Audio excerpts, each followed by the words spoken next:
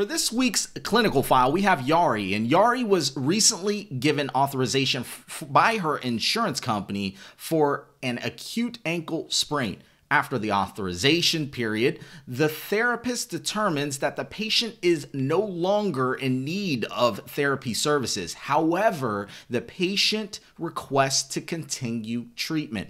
Which of the following is the most appropriate action? So we have A, allow the patient to pay out of pocket for additional therapy visits. B, discharge the patient to a home exercise program. C, write a letter to the insurance company requesting more visits. And D, treat the patient as a pro bono client. All right, so let's go up to the top, knock this one down. Obviously, this is one that is very difficult on the NPTE because you gotta think through this the right way and not overthink it, not assume anything, not try to add too much of your clinical internship type of stuff into this question. Otherwise, it'll lead you astray. We're going to break it down piece by piece. Yari was recently given authorization by her insurance company for an acute ankle sprain. Okay, so that's first. So we know a lot of times, especially in outpatient therapy, our patients have to have like insurance, or a lot of patients do, right? They have insurance and the insurance pays a certain amount and blah, blah, blah, right? And for a lot of those insurances, they have authorization. They may authorize 6 visits. They may authorize 6 weeks of therapy, whatever it is for that particular insurance company, they authorize a certain amount. And so Yari in this question was given authorization for however long for her acute ankle sprain to get physical therapy. That's pretty straightforward. I'm good. Let's move on to the next sentence. It says, after the authorization period, so now the insurance company, let's just say the insurance company said this patient is able to go to therapy for 4 weeks, right? Now we're done with the authorization period. The insurance company is pretty much saying, hey, the patient's done after 4 weeks. That's what this is saying. So after the authorization period, the therapist determines that the patient is no longer in need of therapy services. And I really want to slow up here because I think that this is important. The therapist determines that the patient is no longer in need of therapy services. What is that saying to you already? That's saying to you that the therapist has already found that the patient has reached that certain level where now they need to be discharged. That's what I'm hearing, that the patient has met their goals and the therapist sees no reason for the patient to continue, right? Now, it does say, however, the patient requests to continue treatment. So the patient is wanting to stay longer. That poses a little dilemma.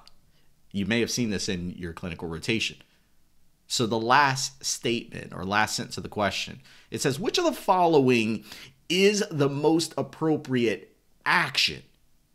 So let's go down to the answer choice again for those of you on the podcast. A is allow the patient to pay out of pocket for additional therapy visits.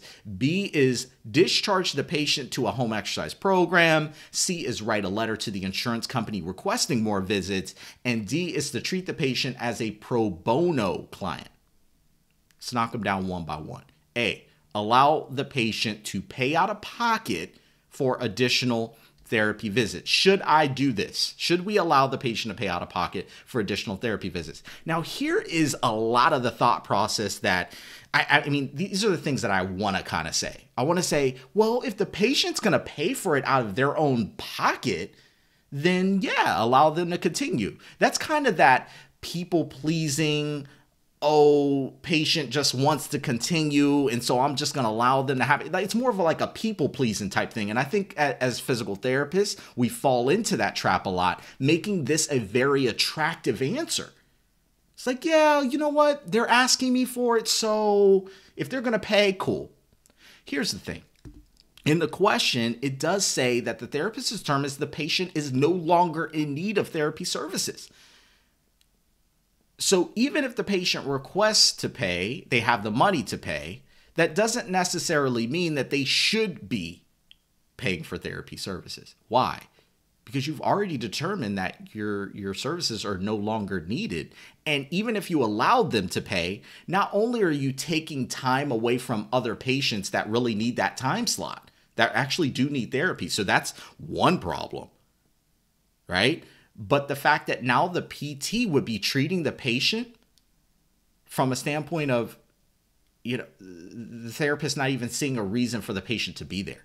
Like, what are we doing? Oh, so I'm just going to massage your back a little bit. I'm going to mobilize you a little bit or whatever it is, or have you just do some exercise in the clinic. I mean, that really is cheating the patient out of their money. Even though they're still paying for it, you know that there is no true need of the patient to be there. It's unethical. It's unethical behavior.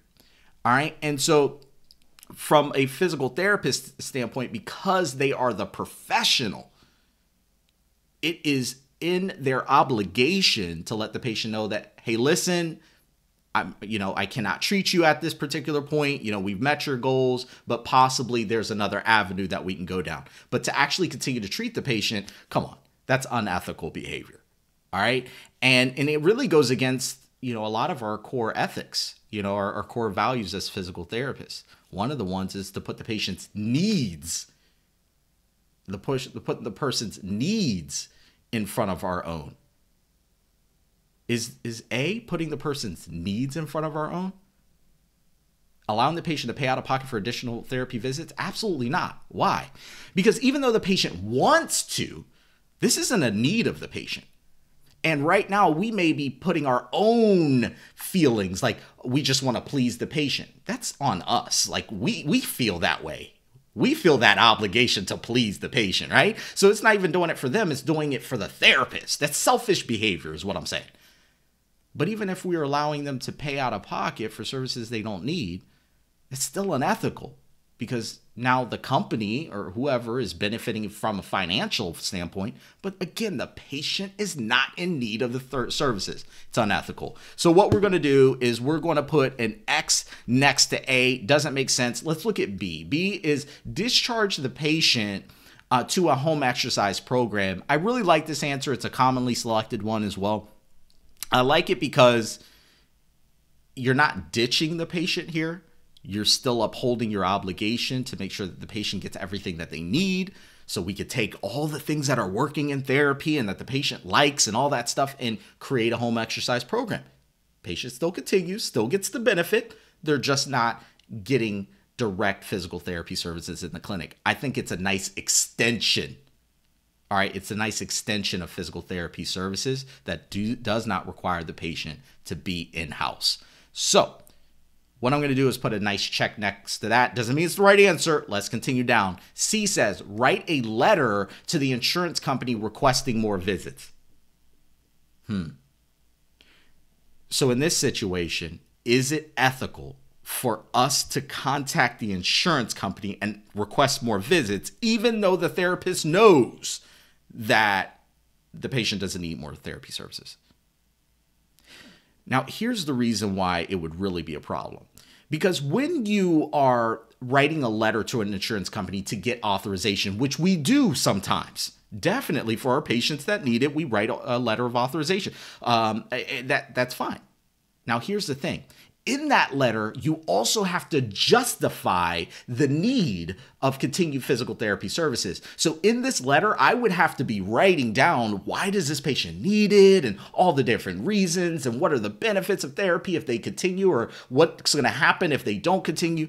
So you see how I would be making a huge behind lie on this letter that I'm sending to the insurance company. Unethical behavior. So is C the correct answer? What do you think? Come on. For those of you on treadmill right now, just yell it out loud. Don't even matter.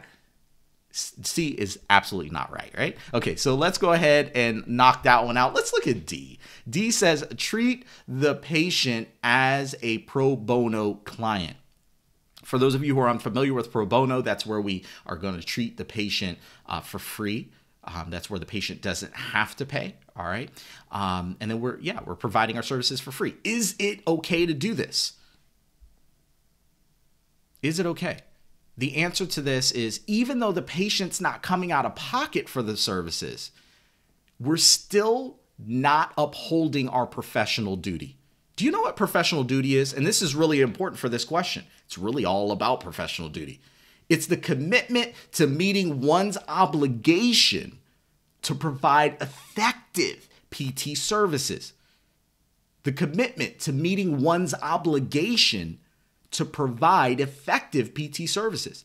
So if we get to the point where we understand that this patient's not going to benefit any longer from PT services, or they've met everything that they need to meet, then we're no longer going to provide effective PT services. We're going against our professional duty, one of our major core values.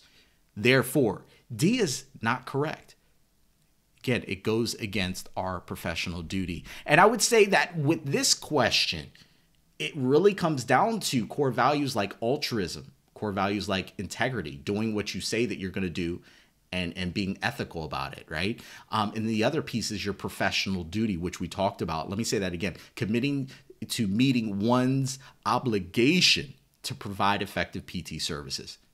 So a lot of these other answers, A, C, and D, they're all violating professional duty. Leaving us with our final answer of B, discharge the patient to a home exercise program. Let's get it. For those of you who got this question correct, congratulations. If you're tuning in on the podcast right now, there's one little extra piece I want to talk to you about, and that's going into the NPTE with an understanding of these core values. When I teach my students, I was going to say patients, oh my gosh. When I teach my students in the coaching program, or if I teach a lecture or whatever it is, I always base the decisions off of principle, off of fundamentals, right? And what I would say is these core values that I'm talking about, which you can look up through the APTA, you can even go on Google and look up core values, physical therapy, and they'll list them out for you, right? These are principles. These are like foundational just pillars that we make decisions as physical therapists. And I would say understanding those core values well will allow you to get a lot of questions right, especially when it comes to stuff like this, will allow you to get a lot of questions right just having an understanding of what we are to be doing as physical therapists, how we are supposed to act, how we're supposed to treat, what our obligations are, just having a really good understanding. It's one thing to know the word accountability. It's another thing to know what accountability really means and what it means for a physical therapist. It's one thing to hear the word professional duty and to be like, all right, professional duty is kind of like this, kind of like that. It's one thing to know it from that perspective. It's another thing to understand it and be able to apply it as a physical therapist. Does that make sense? All right. So for those of you that are on the podcast right now, even those of you here live with me, that's one of my assignments to you. As Coach K to you directly, before you take the NPTE, take some time to carve out those core values and make sure you truly are able to articulate it to a classmate, to mom, dad, brother, sister. That would be great. To a layman or somebody who doesn't know these very well, to be able to articulate it and have them understand truly what a physical therapist obligations, what our roles are, and how we are to act when we're treating patients. Boom.